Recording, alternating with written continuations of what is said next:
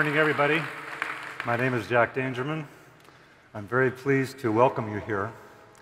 Those were the words, those were the voices of previous keynote speakers at this conference. And I hope you heard in their voice and in their words that they care very much about GIS and your work. I'm very pleased to welcome all of you here on behalf of all of my colleagues to this 37th annual conference. I have to remember. The purpose of this meeting is to just be together.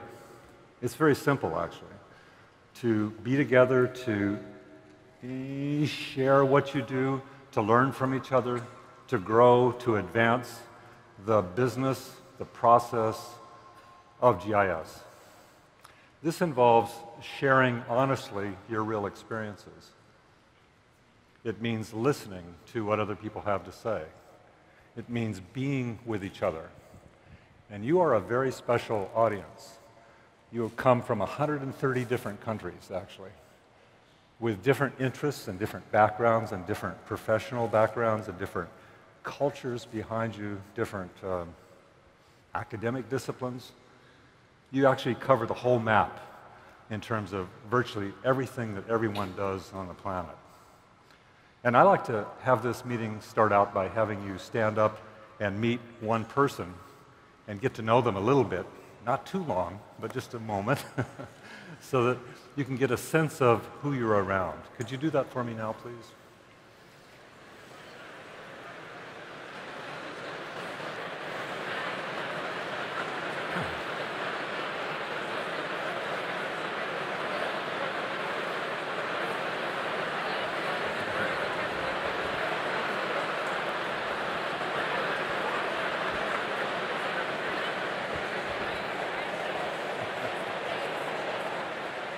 Meeting each other, that is exactly what I want to have happen all week long, because it's such a powerful experience when somebody shares their work, real experienced work, getting to know each other.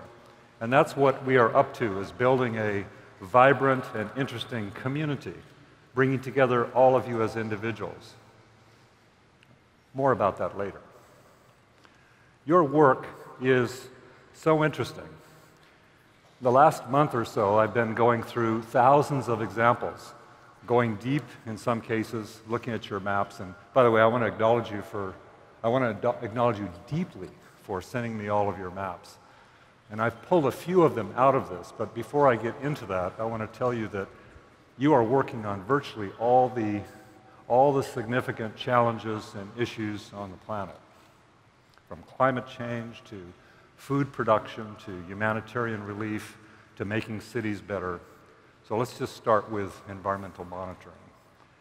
Some of you are working at a global scale, looking at environmental change, climate change, and also things like drought monitoring.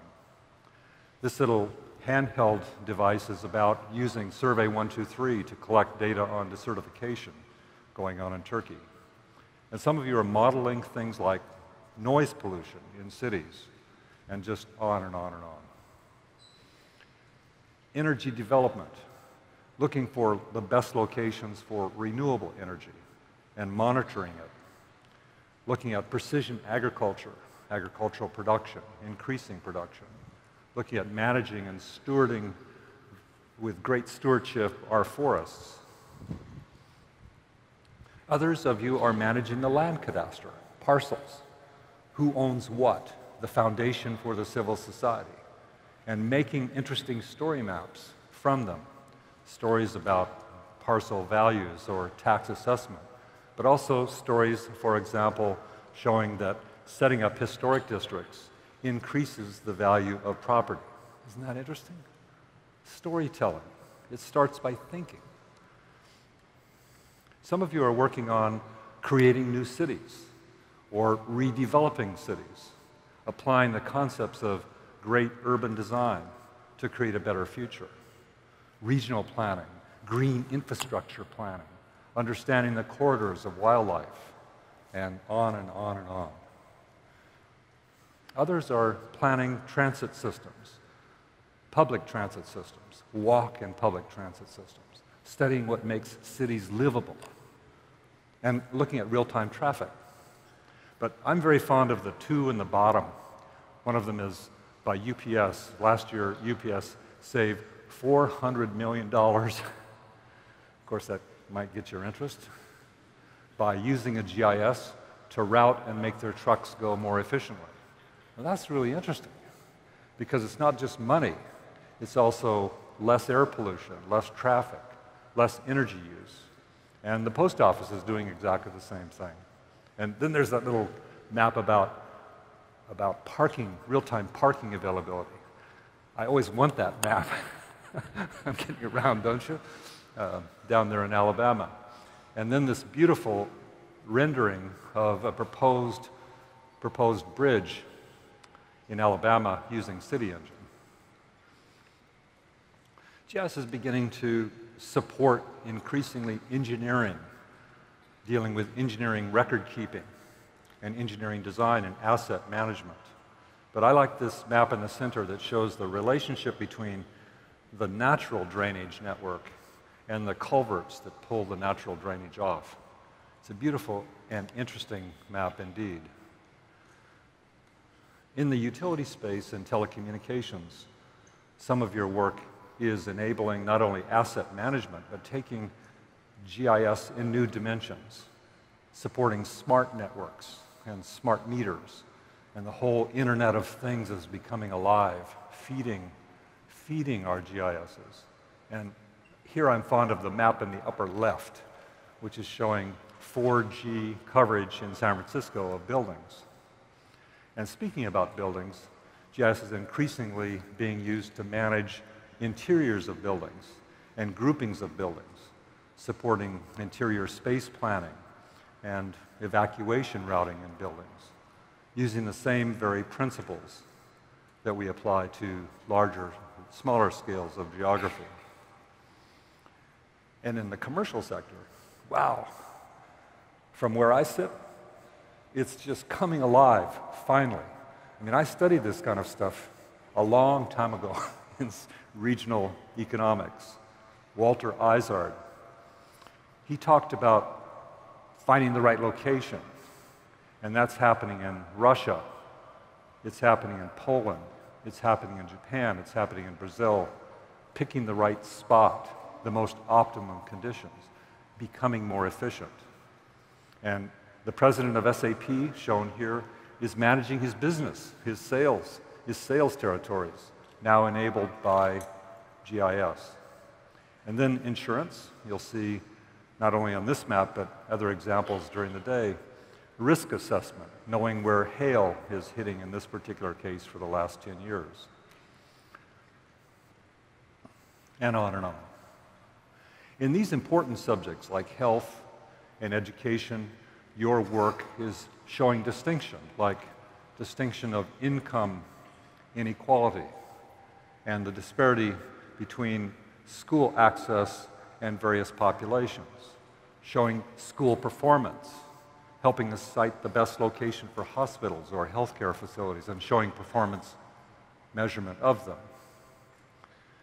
In the world of public safety, your work is making our communities safer, not only showing patterns of crime, but also space-time analytics, space-time hotspots that are able to tell the world, tell our communities what's going on, and address them.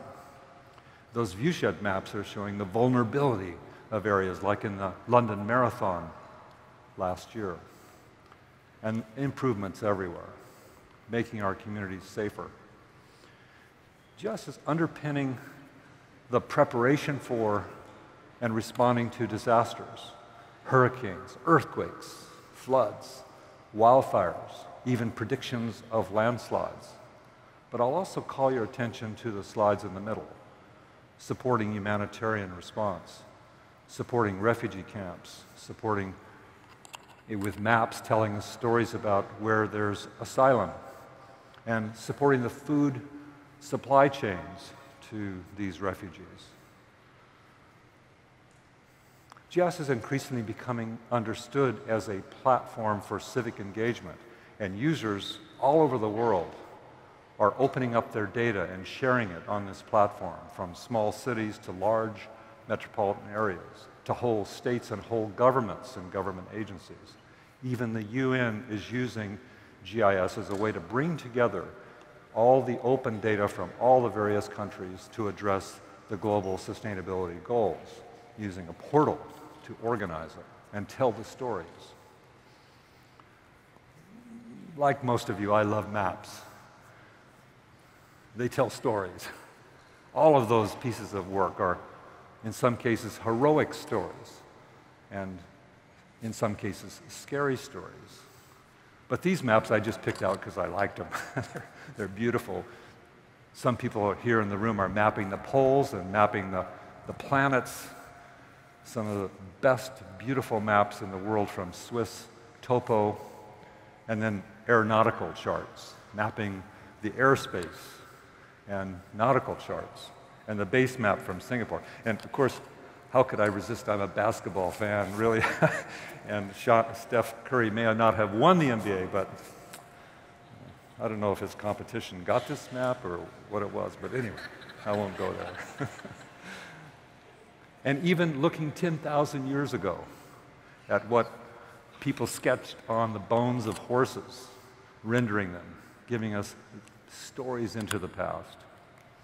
Well, most of you know that story maps are, what do you call it, trending.